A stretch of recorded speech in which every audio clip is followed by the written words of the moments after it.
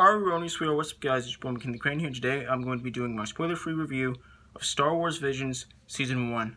Now let's get into it.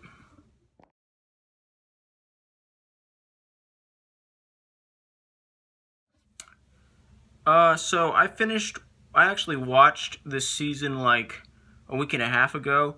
I started watching this season on the day it came out, and then I was still watching it like the day after, and then like I finished Friday morning, but I just didn't have the time to actually do my spoiler-free review of it.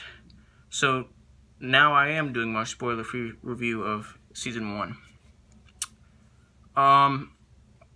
So this season, for those of you who are unfamiliar with what Star Wars Visions is, it's a non-canon Star Wars show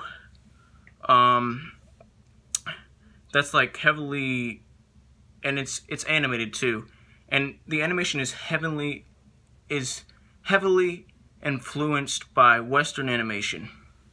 So heavily influenced by anime.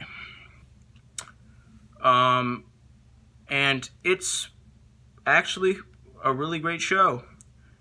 All of the segments are very different. And you know, this is like an anthology series, so they're all like so random, like compared to each other.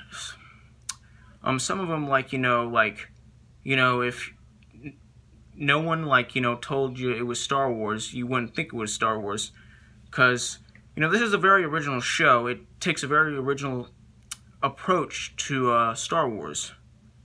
It takes a very unique approach on Star Wars, if that makes sense. Like I said, some of the shorts are better than others. I mean, some of the episodes are better than others.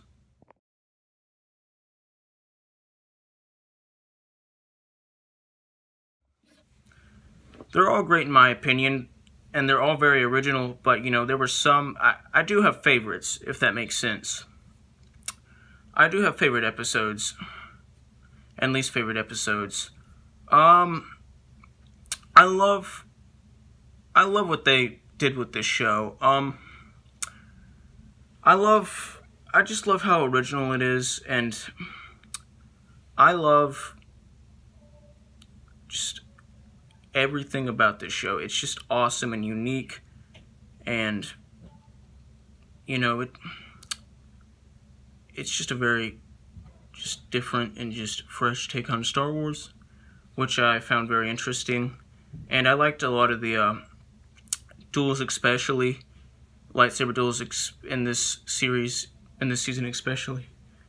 Like, out of all the things I liked, if that makes sense, lightsaber duels were some of like the things I liked the most. And I loved like all the very unique and compelling stories. Some were more compelling than others, but they were all compelling. And a lot of them have twists and turns. And I love how, I love the whole, like, Japanese cultural, influence on this series. Makes for some very interesting and beautiful settings and episodes, and, I've just always been a fan of samurais and stuff, so I love how, like, in a lot of these episodes they took, Jedis and made them into like samurai type figures, samurai type characters, which worked very well. And the animation is beautiful. The animation is very different in every episode, but in my opinion it works every time. These episodes aren't very long. The longest episode, they're usually only around like 13 minutes each. The longest an episode was like 18 minutes. That's still pretty short for an episode. And this was just a very intriguing and just compelling and fresh take on Star Wars. And it was awesome, and the action was spectacular, the fighting was spectacular in each episode. And just the animation was just, like I said, spectacular. And it was just awesome. It's an awesome show. It's not for everyone, but it is an awesome show in my opinion. It's not the best Star Wars show ever. And it's not the best show ever either, but it's a perfect show in my opinion. Anyway, I'm going to give this season a 100% out of 100%, which is the equivalent of an A+. Like, subscribe, join the notification squad, I will return.